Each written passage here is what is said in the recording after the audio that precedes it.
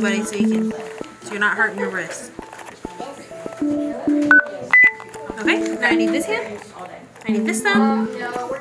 Ready? And stick it on there.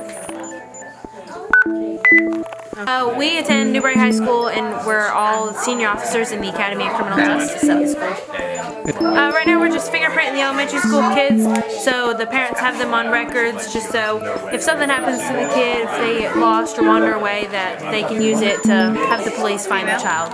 It's with a different community service project to do each year, and so this is what we decided to do this year, fingerprint the elementary school kids. Project. Yes, it definitely is, and it's rewarding to us to see the kids because they get excited when they find out they're getting their fingerprints taken. So are you excited about getting your fingerprints made? How come? I like red.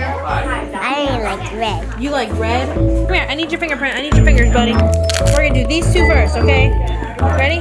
Stick them on. Let me do a pressure, okay? Let me do it, okay? Okay, we're gonna do these two now.